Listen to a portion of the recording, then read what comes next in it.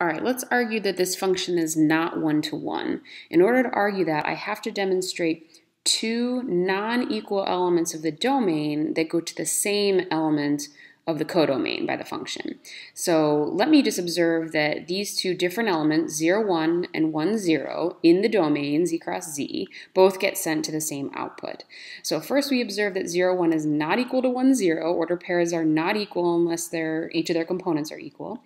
And yet when I plug in 0, 1 to the function, I get 4. And when I plug in 1, 0 to the function, I get 4. So this is a demonstration that this function is not one-to-one.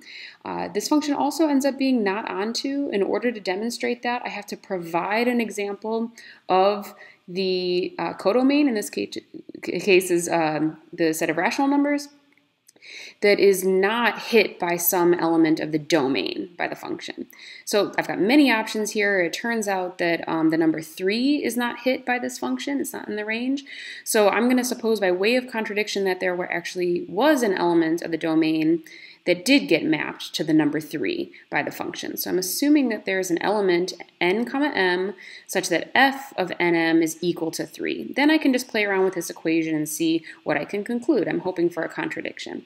Well, first off, suppose that n plus m, which is an integer, is greater than or equal to 0. Then on the left-hand side, I'm looking at 4 to an integer power, positive integer power. So it's either 4 to the 0, which is 1, or it's 4 to some integer greater than 1, which means the left-hand side is fully factored into factors of 2. I wrote 4 there, but I'll fix that in a second. It's just a bunch of factors of 2. On the right-hand side, you have the number 3 to the power 1. So by the fundamental theorem of arithmetic, this can't happen. You can't have a power of 4 equaling to a power of 3. In the case that the n plus m value is negative, a negative integer, then I'm just going to rearrange the equation slightly and get, a similar type of contradiction.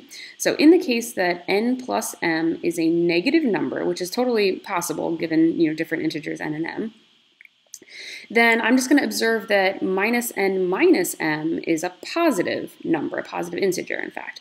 And so if I look at the equation, manipulating the original equation to 1 equals 3 times 4 to this positive number, then I'm looking at the right-hand side is a demonstration that the number 1 is divisible by 3. But of course we know that to be a false statement, so I've reached a contradiction in this case as well. So I've demonstrated that the number 3 could not possibly be an output of this function, otherwise I get a contradiction, so I can conclude that n is not one-to-one, or not onto, pardon me. Okay, so let's go ahead and continue with proving things here.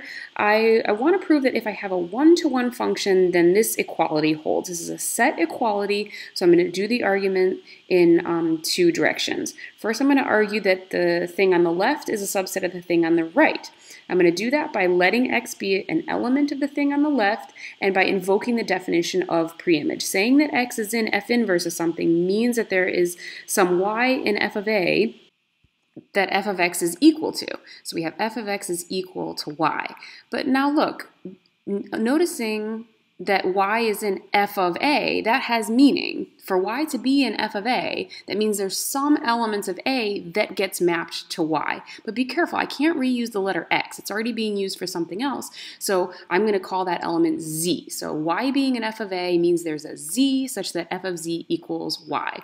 From this, I can conclude that fx equals fz. Since f is 1-to-1, we have that x equals z. But I've stated earlier that z is in a, so that's the same thing as x is being in a. So I've completed this direction of the argument. I started with an x in the left-hand side, and I concluded that x was in the right-hand side.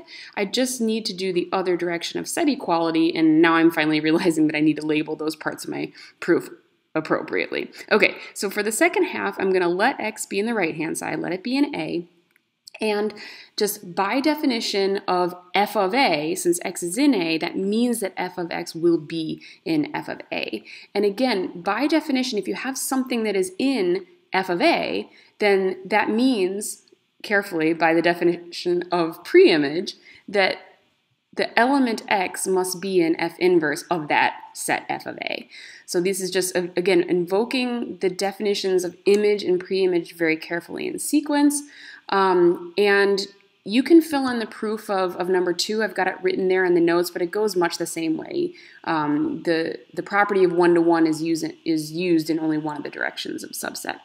Okay, so let's demonstrate that these two statements are not like true in general. So let's take our favorite non-to-one function, f of x equals x squared, and try and demonstrate that there's a set A in the domain that doesn't satisfy the first condition. So let's make our set A be the interval from 0, 1. You can see pretty easily that the f of A, the image of that set A, is going to also be the interval from 0 to 1. And yet when you look at the pre-image of that blue interval 0 to 1, you're going to get a bigger pre-image. So f inverse of f of A here is going to extend all the way from -1 to 1.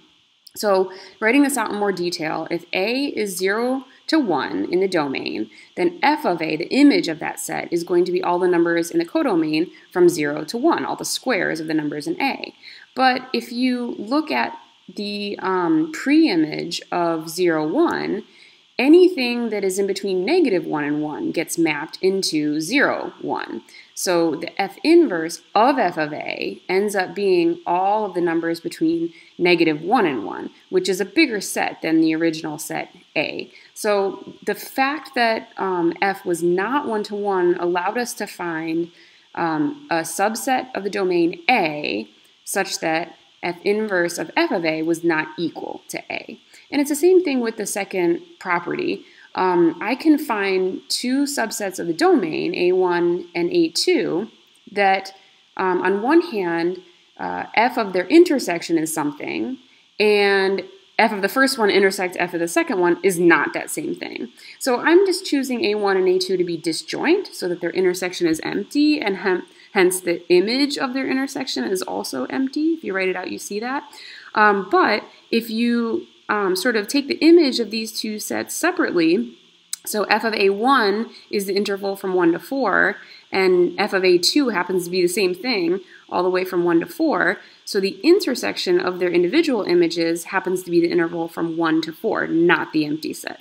So again, with this non-one-to-one function, I have found some sets A1 and A2 that violate the property that was proven for one-to-one functions in number 2.